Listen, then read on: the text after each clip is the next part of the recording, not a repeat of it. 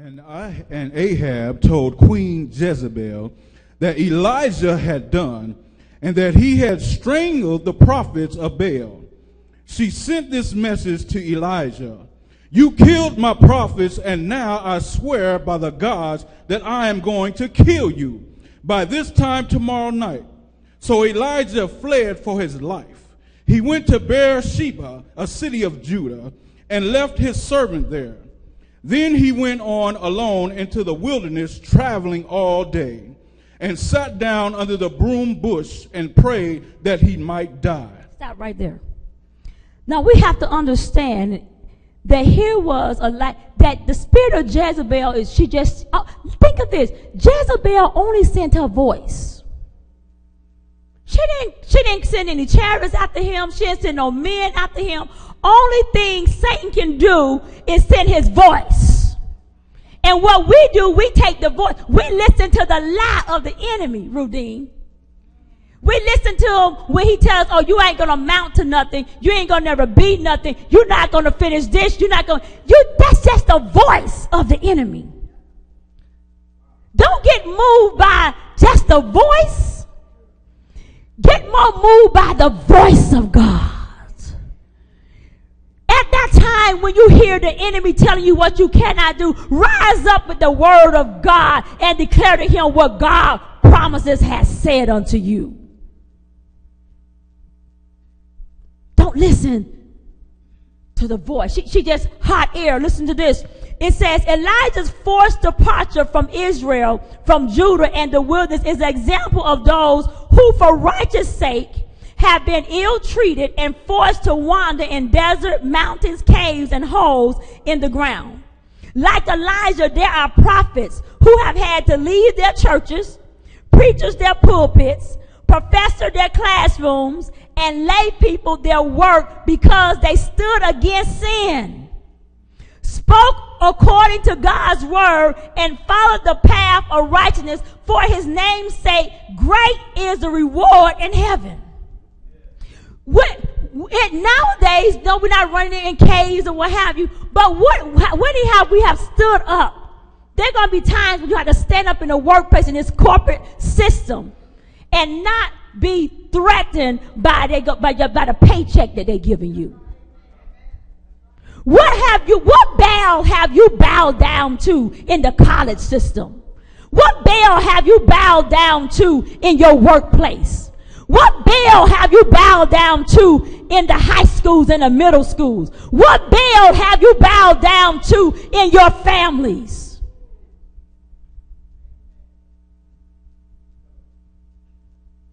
When we stand up for righteousness, and especially in corporate America, and when they tell you to do something that you know that goes against your God, and you say, "No, I will not do it." I used to tell them the same God that got me this job is the same God that will find me another one.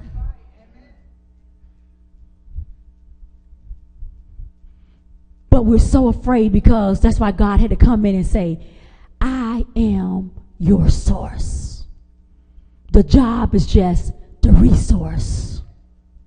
I will not bow down to the Baal gods of this day." Don't be tricked because we're reading the Old Testament and we say, "Well, I don't worship no statues. I don't worship." Are you worshiping that woman? Are you worshiping that man? Are you worshiping the alcohol bottle? Are you worshiping cigarettes? What is that you're worshiping? What is it that you're worshiping? Elijah, overcame by exhaustion, discouragement, and grief, prayed that God would deliver him from the heavy prophetic burden and let him depart to his heavenly rest. We're going to see that when the burdens become so heavy upon you, that's not the time to quit. That's the time to turn the burdens over to God. That means that you don't took the burdens far enough. It's just like I can see if I was carrying, don't let me hold your purse, and I'm weighed down in the burden. So, and here it is. Sometimes God said, "Let me help you." You said, "No, I got it." You know, my son see me and say, Prophetess, can I get your bag? And I say, no, I got it. That's what we do. No, I got it. And so if I told him, but if I go, why can't we be this way? I know I'm carried down and weighed down with the burden. Why can't I just come to, listen now, can you get that for me? Why we even got to wait for somebody to, see, I'm trying to get us Christians to go. Why we got to wait for somebody to see you looking all ugly on your face, you all crying and weeping, your knees all scarred up, for somebody to come and say, girl, what happened to you? Why not when you feel the spirit, the darkness and stuff trying to come against you, you don't pick up the telephone and say, hey, I need some prayer. Hey, I feel like the enemy is riding my back. Can you connect with me in the name of Jesus? Glory be to God. That's why I like the song we played on Wednesday. Why we always waiting to let the devil knock us upside our head? Sometime go in his camp. Glory be to God. Go ahead, son. I've had enough, he told the Lord. Been there. We all done been there. After today, we ain't going to do it no more. Go ahead. Take away my life. I've got to die sometime, and it might as well be now. Then he laid down and slept beneath the broom bush. But as he was sleeping, an angel touched him and told him to get up and eat. He looked around and saw some bread baking on hot stones and a jar of water. So he ate and drank and laid down again. Then the angel of the Lord came again and touched him and said, get up and eat some more, for there is a long journey ahead of you. So he got up and he ate and he drank, and the food gave him enough strength to travel 40 days and 40 nights to Mount Horeb and the mountain of God, where he lived in a cave. But the Lord said to him, what are you doing here, Elijah? He replied, I have worked very hard for the Lord God of the heavens, but the people of Israel have broken their covenant with you and torn down your altars and killed your prophets, and only I am left. And now they are trying to kill me too.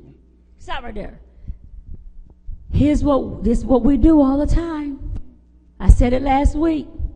We think that we're the only one going through. We think that we're the only one going through. Now here it is. See, Elijah put himself in a cave. God didn't put him in a cave. We put ourselves many times into that spirit of depression. God didn't put us in depression. And sometimes even the enemy, because look at it, all the enemy did was say, I'm going to kill you. And Elijah went fleeing. Think of that. How many times God has used us to do great exploits? And then only days later we forget about what God used us to do, and we turn and run and hide in a cave.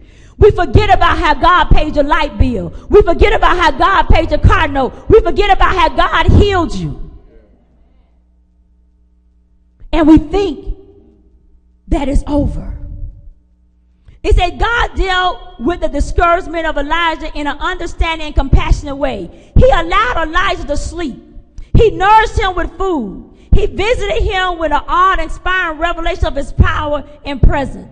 He provided additional revelation and direction. He gave him a faithful companion with a kindred spirit. In other words, when God's children are discouraged in a place God has put them, they can, through Christ, ask God to give strength, grace, and encouragement. What can you ask God to give you?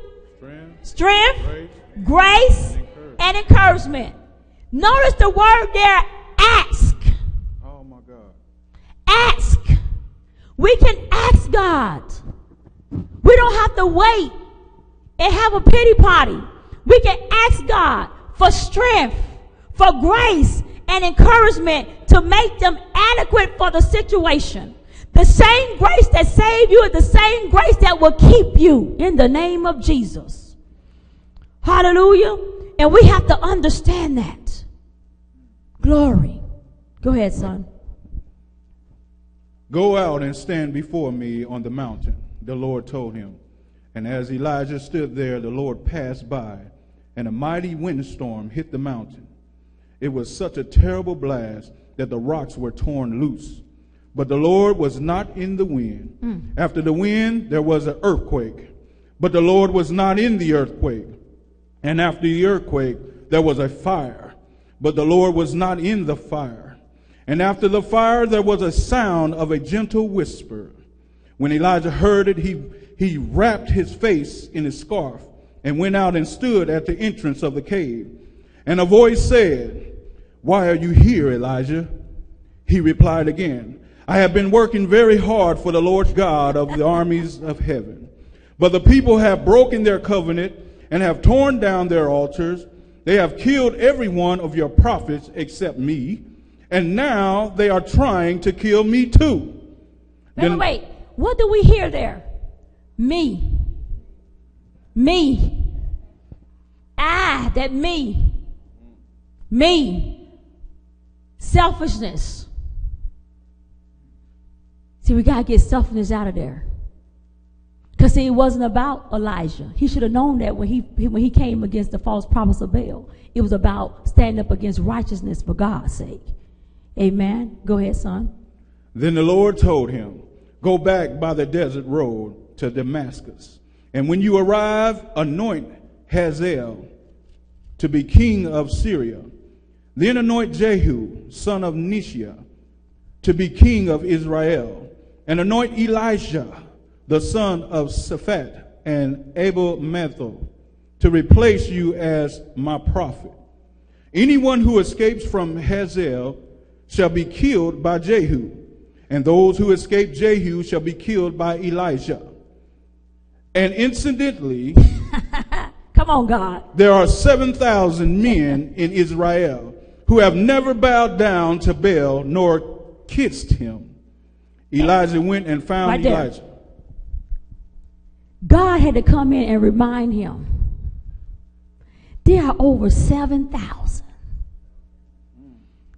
that haven't bowed their knee to God. And you thinking that you're the only one with a mission from God. Don't get it twisted. Just like a Glory Bible Fellowship International Church, we know that we call with a mission that God has given us, but we know that there are some others out there that believe the way that we believe and that will walk in holiness and righteousness and that will collide with the spirit of darkness. So we're not going to give up. We're not going to give up. So Elijah had to understand, and God is speaking to us today, when he's giving you a mission to make an impact in the kingdom of God, you must realize that the forces of darkness are going to be about their father's business, which is Satan. But you must know that you got to be about your father's business because God got your back. All of heaven is backing you up. Amen? All of heaven is backing you up. Notice it says God directed Elijah to anoint Elijah to be his successor. Note that not only were priests and kings anointed to their respective offices, but prophets as well. Elijah was to minister to Elijah, help Hazael, the king of Syria, and Jehu, the king of Israel, defeat the enemies of God, proclaim the word of God to a faithful remnant. See, I know what people get mad at me sometimes because I say, I'm called for the righteous. I'm called to encourage the faithful remnant of God. Because it's not how you start out, it's how you're going to end. I'm so sick and tired of hearing I'm married to the backslider. Why can't you get with God and stay with God? Why do you keep returning like a dog back to his own vomit? Making it like God is a problem. There's enough power, there's enough blood and the word of God to keep you saved and sealed to the day that Christ come back.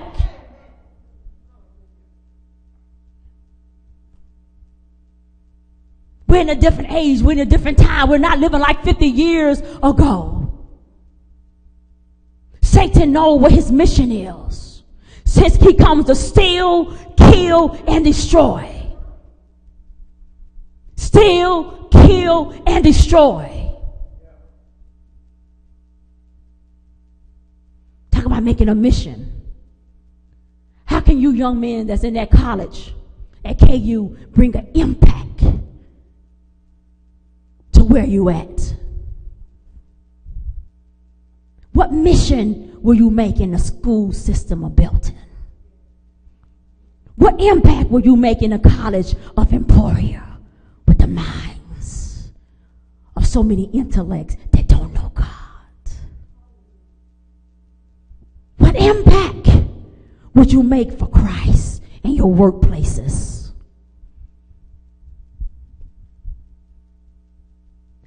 God gave me this revelation a long time ago. Make your workplace a pulpit, make your home a sanctuary, and make your heart his altar. And if you make your heart an altar for God, what would you lay on it? What would you lay on it? Knowing that God is a holy God and a righteous God. What would you bring to lay on his altar? You can lay your burdens at his altar.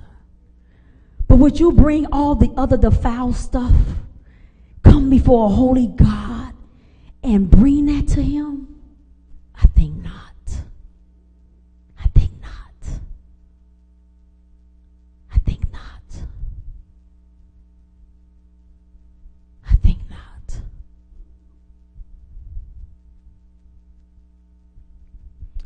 Elijah and Elijah's ministry covered a span of 75 years. Hear me, daughters and sons who've been walking with me closely. We just begun.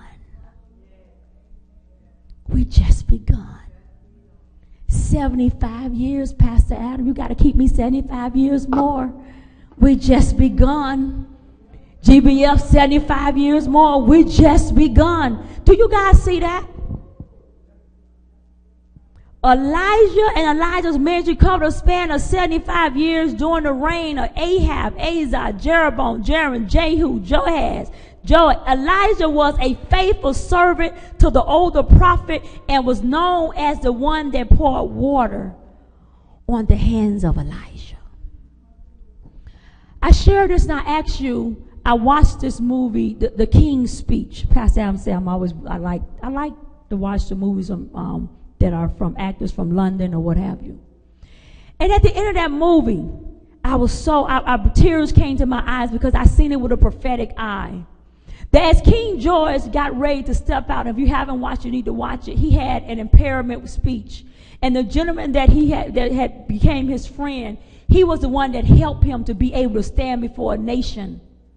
And when he had reached that point, what impressed me, Pastor Adam, is that his friend, he stood back in the background, knowing that it was all because of the work that he did that caused this king to be the king. He didn't even believe that he can be a king. I thought that because of many times, I know it passed out in our life, there were many times when we probably didn't think that we was meant to do this, but there were those that had faith in us. And they was willing to stand in the background so that God can be used through us. And I thought about that name of that movie so prophetically, The King's Speech. That when our kings speak, we will be able to stand before a nation and having defeated all our failures and say that we are more than conquerors. We are more than conquerors. Go ahead, son. So Elijah went and found Elijah, who was plowing a field with 11 other teams ahead of him. He was at the end of the line with the last team. Elijah went over to him and threw his coat across his shoulders and walked away again. Elijah left the oxen standing there and ran after Elijah and said to him, "First, let me go and say goodbye to my father and my mother, and then I'll go with you. Elijah replied, go on back. Why all the excitement? Elijah returned to his oxen, killed them, and used wood from the plow and built a fire of roast their flesh. He passed around the meat to the other plowmen, and they all had a great feast. Then he went to Elijah as his assistant. King Behadad of Syria. Now I want you to just stop right there. I should have stopped you. I got crossed over the other ram for a minute because I was just stuck back here about this 12 yoke of oxen. And he returned back from him and took a yoke of oxen and slew them and boiled their flesh with the instrument of the oxen and gave unto the people, and they did eat. If you go and look in the commentary, really Elijah was trying to really discourage him. But Elijah recognized that there was anointing upon him. Some of you in this room have had times, and I'm quite sure because I flow that way. See, because if I can talk you out of something, then you ain't meant to have it. If I can break you and make you get mad at me that you want to run, then you ain't made of anything. Because if you can't handle my anointing, then you can't handle what's out there. And many times we don't understand that. You think a man or woman of God is there to be your friend or what have you. No, we're there to shape and equip you so that when you really stand against the real giants, that you'll be able to stand flat-footed and won't move. Amen. I tell my children all the time, you're 18 years in my house, so I'm preparing you for boot camp. Because the lions and the tigers and bears, they're not in here. They out there. How you going to stand out there? How you going to make it out there in the college system where so many of you fail? It's documented over 75 to 80% of Christian boys and girls go to college and they no longer know their God. Bowing down to the Baal God. But God is calling forth a remnant of people. A remnant of people. I want to say this quickly because I'm very visual. Give me 6 men, 6 women, 21 years old, 21 and up. 6 men here, 6 women here. 21, if you're 21 up, 6 women over there, 6 men here.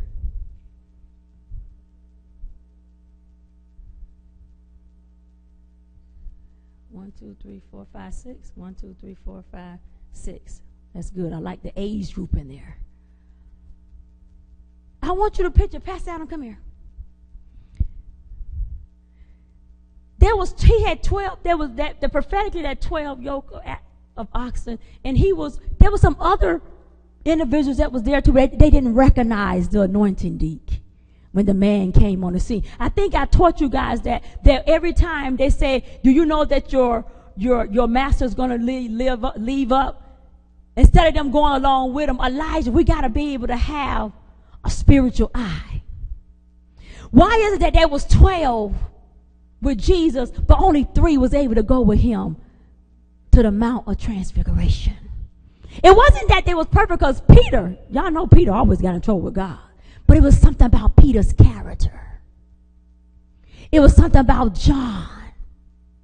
It was something about James. It's that personality that God is looking to take to him to the great and high places with God. And so I begin to say, why is it I don't have to just take, and Pastor Adam, come down, Pastor Adam. He don't just have to take 3 men with him. Why can't he take all the men with him? I don't just have to have 3 women that see the vision. Why can't I take all the women that see the vision? Pastor Adam, take your coat off and start from down there. If all the rest of them know he's going to keep it, babe, go down here. And just one by one, just throw your coat. Because he took the mantle and just go down the line. See, this one running off with him. See, that's what I'm saying. See that? And just go down the line. Elijah could have did this with all of them if they all would have seen the vision. If they all would have seen. There's enough anointing to go around. Amen. There's no need to be no isms, no schisms. There's enough anointing to go around for everybody that desires to be connected. Hallelujah. You got to have the Elijah personality. Elijah wouldn't let the man shake him. Hallelujah. Elijah said, wait a minute, I'm going. He went and cut up everything he had, and then he fed and gave it to everybody else. And he said, I don't need nothing else because now I'm with the anointing. Hallelujah. I went, because in the book of Isaiah 10:27, remember we talking about oxen. If you ever seen an oxen, it has a yoke around its neck. Amen. And it says, the anointing destroys the yoke. You no longer have to be in bondage when you get connected with the real anointing. Hallelujah. It will break every bondage off of you in the name of Jesus. So Elijah found out and got connected. And that's what mission impact. We have a mission that Pastor Adam said that we need to do for outreach as corporately as a congregation, but also impact where you at individually.